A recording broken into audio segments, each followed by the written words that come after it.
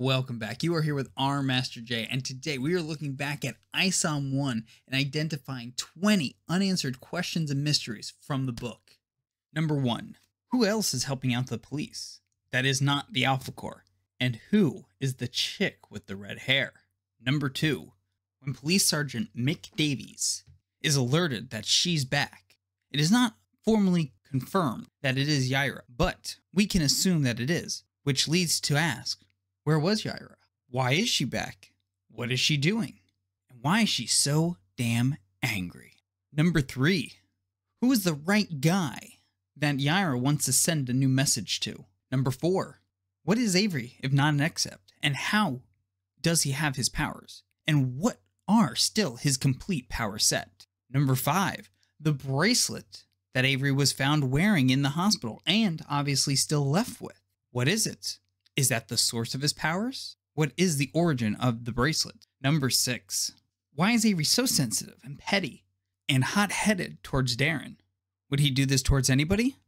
Is he always this angry? Is this why he's out of the game? These are very interesting character traits for our so-called hero. Number 7. Does Sam also have powers? Is he an accept? Why would he be willing to go into the city based solely off of a ping? That could put him into some serious danger, with the assumption that he knows who Avery is. Number 8. Why did Sam have to pull his gun? Number 9. What are these two unnamed in the book characters up to? What are they trying to gain? What was their last project? Where did they come from? Number 10. Why does the staircase not follow normal safety standards of having no railing on the outside? Number 11. Where did Terrell go? Is he dead? Did he run off? Did he sacrifice himself for the greater good? Was he a casualty in something nefarious? Number 12. Who does actually know about Avery and what he is capable of? Why is it so hidden? How is he not recognized? Why does he have no records?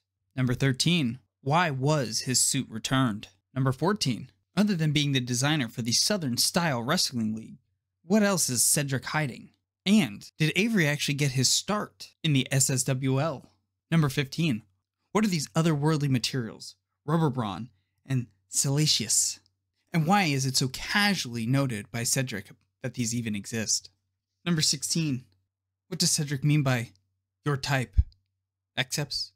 Powers? Bracelet wearing people? Gods? Number 17. North Africa's lyrics right off the bat. Are they on the nose? Are they angels? Are they fighting demons? Or is it just the good versus evil allegory? It should be noted that the last line of the book is, our lyrics are not make-believe. Number 18. Who is them? Who are they? Are these the other accepts? Are these the demons? Otherworldly gods? Number 19.